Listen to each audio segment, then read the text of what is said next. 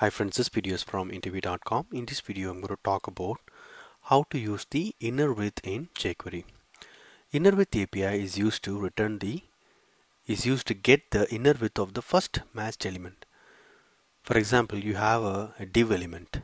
Okay, you want to know the width of the div element. When you call Innerwidth, it will give you the inner width of the div element. Please remember, the inner width will also include the padding.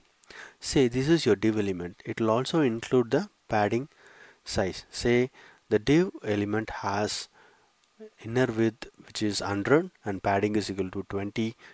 So 140 will be the inner width value that we will be getting. Okay. This is the syntax. The element that you want to know the inner width, you can place it here and you can call inner width. So here I've written a very simple HTML code for a demo purpose. I'll show you that live demo as well.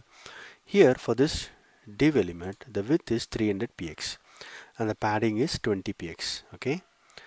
Now we'll be getting 340 because 300 width plus padding 20 plus 20, so 340. So this is what I am trying to alert here. Okay. Let me show you the demo. Here I have the div element. Okay. Can you see the div element? And here it's the width is 300, and if you can see here padding is 20. So when I call the method Innerwidth in Jquery, it's going to return me 340.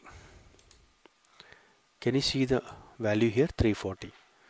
So this is how you can use the Innerwidth API in Jquery. Hope this video is useful. Thank you and all the best.